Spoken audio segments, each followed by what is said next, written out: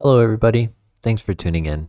I'm Engine and today I'm going to show you how to install Vintage Story on your Steam Deck. Now before we begin, I'd like to mention that the guide I will be following for this tutorial is from the Vintage Story official website. The way to access it is you go to vintagestory.at, you head over to the forums, go to guides, and it should be labeled Vintage Story on Steam Deck, and it's a post created by Mard. This written guide by Mard goes more in depth than what I'll be covering today. It's got a lot of useful stuff, a lot of useful information, and addresses an alternative method to the Flatpak one we'll be using today. It seems as though they are also pretty active on that thread when it comes to addressing any issues you may have. So if you'd like to give it a try yourself, you can always access the guide linked in the description below. This tutorial will fully take place on the Steam Deck's desktop mode. If you don't know how to access desktop mode, all you have to do is press the Steam button on your deck, choose power at the bottom, and then select switch to desktop. While in desktop mode, you will use the right trackpad to move your mouse. Use R2 to left click or primary click and L2 to right click or secondary click. Alternatively, if you have a dock, you can connect the mouse and keyboard to use that. If this is your first time in desktop mode, pause the video and take some time to get familiar with the controls. Now that we're all together, let's begin the tutorial. The first step is to click on the Start menu Steam icon here at the bottom left corner. Click on System and locate the Discover app. This is Steam's software center that's supposed to be a user-friendly interface for installing and managing apps, games, and tools. With the Discover app open, click on the search box, and on your Steam Deck, you will want to hit the Steam button and X button at the same time to bring up the on-screen keyboard. Here, you can search for Vintage Story. Tap on the on-screen button labeled Move in the bottom right corner to hide the keyboard.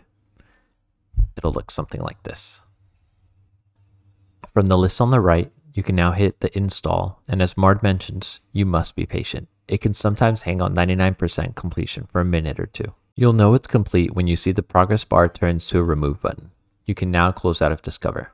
Once again, click on the Start menu,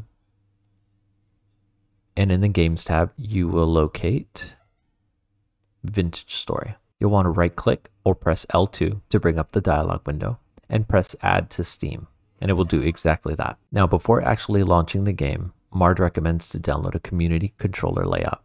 Let's go through that really quick. Locate the Vintage Story in your Steam library and click on it. Then click on the controller icon somewhere on the right side of the screen. Click on the big button in the middle to enter the layout browser. Navigate to Community Layouts. You can use the R1 button or use your touchscreen. And make sure to enable Show All Layouts here with the X button, or click it. Now we will locate the Vintage Story Mark 1 layout. Here it is, and it'll be created by Jugglers. You can press A to select it, and then you'll want to hit Apply Layout. Now something I like to do for Vintage Story specifically is I like to enable the toggle for the sneak button. Just because it is on the left stick, it's a little hard to hold it down while also walking.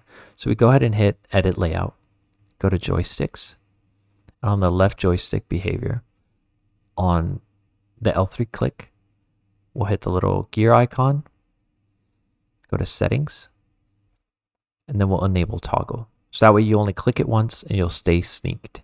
I would also like to show you how to install artwork for this game. Myself and many others use SteamGridDB.com for our non-Steam game artworks. From here, you can just type in Vintage Story, and you'll see one for grids, heroes, logos, and icons. And as you can see, it'll give you a bunch of options to choose from.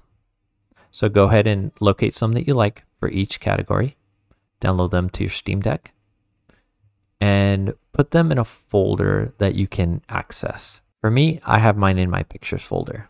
Now, once you have your pictures downloaded and you're back in Steam, the first one we'll go ahead and change is the icon.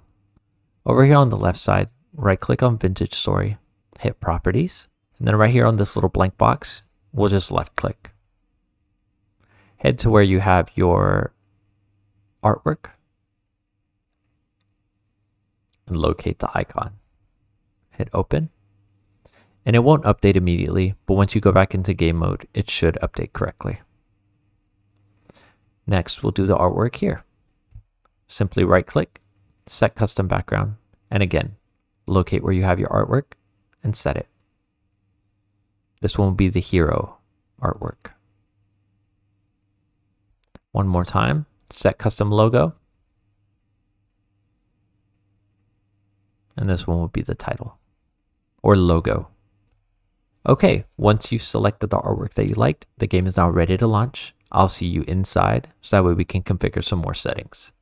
Once you've logged in with your Vintage Story account, you want to head over to settings, hit show all available settings so you can get a whole bunch more. Mard recommends the medium preset with full screen and VSync mode enabled. Now, be careful messing with these settings because it has been reported that the wrong combination of options may cause the game to get stuck during loading, and you'll need to reset the settings game file manually, which Mard discusses in the forums. And so once that's done, you should be able to just create a world and have fun. Thank you guys so much for watching. This has been Engine and the Vintage Story Steam Deck tutorial. Have a great day. Bye-bye.